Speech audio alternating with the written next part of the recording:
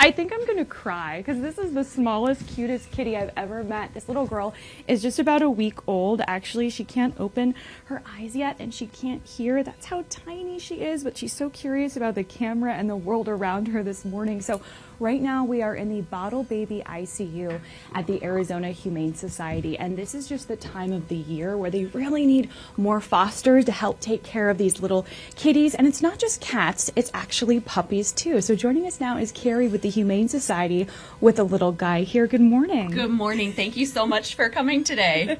Tell us about what you guys need right now most. We are looking for foster heroes, families to step forward to take care of these young neonates. Our ICU gets so full at this time of year, and last year we served over 2,000 little ones that were anywhere from newborn to 8 weeks old. And it takes the entire community to be able to serve these.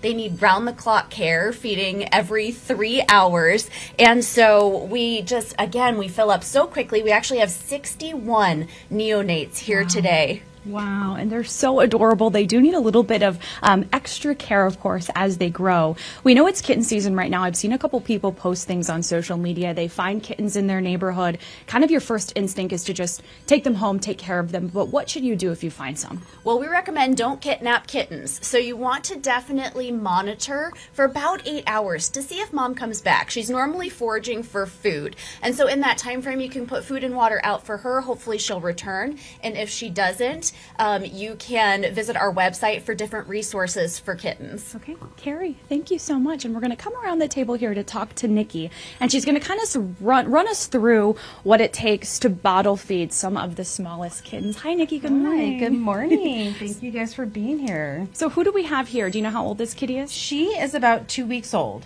So she is fed about every 2 hours. She's still on formula. And what you want to do, you want to mix up the formula, get it to the right temperature, make sure it's not too hot, not too cold. They're not really interested in cold milk. And then, of course, if it's too hot, it can cause some injury. So we weigh them before we feed them.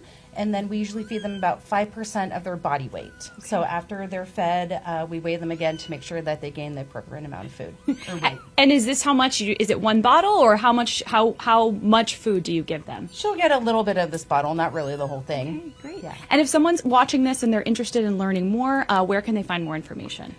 We have great information on azhumane.org/foster. Okay. And then she is ready for her breakfast. So you kind of just want to like lay them on their chest and then offer the bottle about a 45-degree angle. And you can tell that they're really interested in their meal when their ears actually start to twitch, which is adorable. Okay. Oh my goodness, Nikki, thank you so much. We really appreciate it. So Scott and Tess, you're going to probably check my pockets when I come back to the station. Your two at home might want another sibling.